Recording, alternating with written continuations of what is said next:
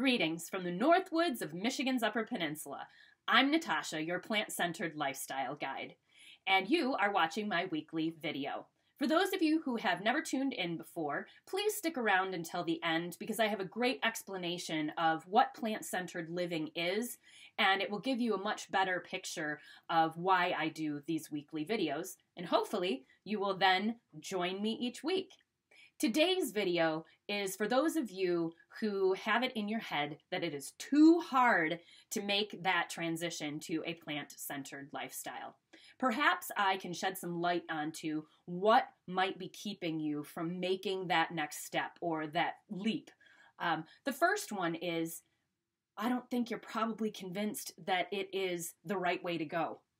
You know, you haven't at a gut level really found it within yourself to say, you know what, I need to do this. I want to do this. I want to do it for my health, for the animals, for the environment, or perhaps for another reason. You just aren't there yet. Because when a person is there, they put a priority on whatever activity that is. Think about it right now in your own life. You have things that you want to put time, energy, effort, and money into. You don't feel bad at all because it's important to you and it's something that you want in your life. So when it comes to plant-centered living and a plant-centered way of eating, it's no different.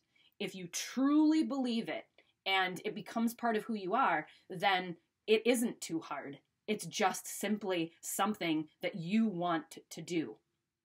The third thing is, and I think this is often off-putting to people, and that is we live in a culture of social media, and we are inundated on Instagram and Facebook and on television and every other screen that we come into contact with, these beautiful plates of food that are artistic and gorgeous. And we think to ourselves, I don't have the kind of time to put into making something like that. And if plant-centered living is all about having to spend that much time in the kitchen and put together things that look like that, I'm just not going to do it. Folks, remember something. Social media and everything that we see out there, that is curated. Those are only the images that people want us to see. Let me tell you, from my own personal experience, on my Facebook feed and the pictures that I take to share with my friends, I'm not going to take pictures of the flops in the kitchen and say, hey, check this out. The whole point is that when we see those things in social media, they just end up making us feel inadequate and bad. And that's ridiculous. And especially when it comes to food. Plant-centered eating does not have to be difficult. It doesn't have to be fancy. And you don't have to make beautiful plates every time. So if you can tell yourself that it is much easier than you may have thought before, that might be helpful in helping you to realize that it's not too hard.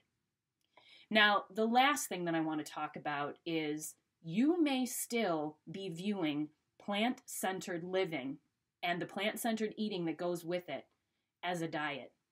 And if you are, then absolutely it is too hard because diets don't work, period. Let me say it again, and I've said it a million times. Diets don't work, period.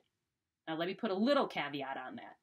If for some reason you are desperate to lose 5 or 10 pounds for an upcoming occasion, sure, you can diet and you can take those pounds off. But I can almost guarantee you that whatever you're doing to take that weight off is not sustainable over time. So in our culture, the word diet conjures up restriction. It conjures up notions of bland tasting food, of being hungry all the time.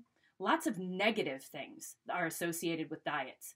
And if you're going into a plant-centered way of eating and thinking this is a diet and there are certain foods that are compliant or not compliant, or there are certain foods that I can have or not have, then no, it is too hard and you probably aren't going to do it. So coming full circle and going back to the very first thing I talked about, and that was being absolutely convinced that a plant-centered lifestyle and a plant-centered way of eating are the way to go, you have to get there first, or you are going to think that it's too hard. You're not going to prioritize it.